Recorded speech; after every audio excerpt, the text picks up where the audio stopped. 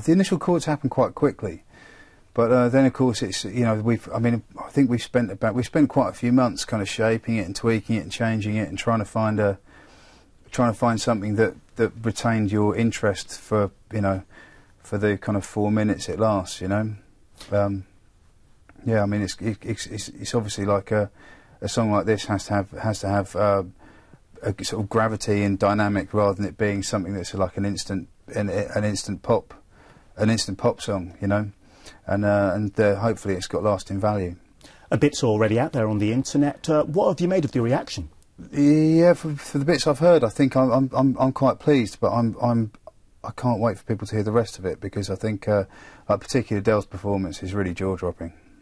And what was it like actually finishing the song in this very studio? What was that feeling like? No, it's phenomenal. I mean, you know, watching the sort of result of this sort of a period of labour come to fruition, and especially with you know, having sort of demoed the sort of orchestral side of things, and then had someone orchestrate it, and then to actually see it performed was it's quite a moment, really, and especially like, you know, to finally see a few people's reactions to the song, I think was like, I think we felt like we nailed it. For you, an incredible 12 months for both you and Adele. You know, the Grammys, the Brits, you know, the biggest selling album in the world. How does getting to do a Bond theme rank amongst all of that? No, it's a total honour. I mean, I guess it's one of those things that until you actually ask to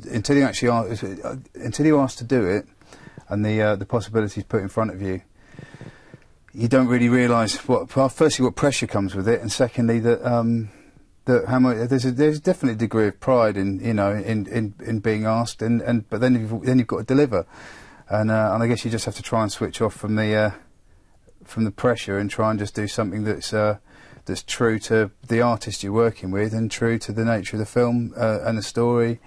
And I think that, you know, the best Bond songs feel like they're part of the film. You know, they're like they're part of the story and part of the narrative of the film.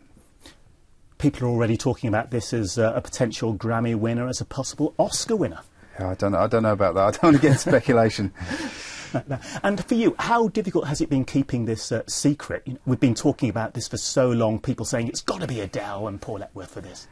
Yeah, I mean, it's, you know, I'm often surprised that things don't leak out quicker, but this has definitely been a kind of a sort of MI6 like subterfuge to try and keep it under wraps, and I think you know, I'm just eager to see when people finally hear the full track and her vocal performance, and I think I'm looking forward to seeing what people think, you know, people really make of it, you know.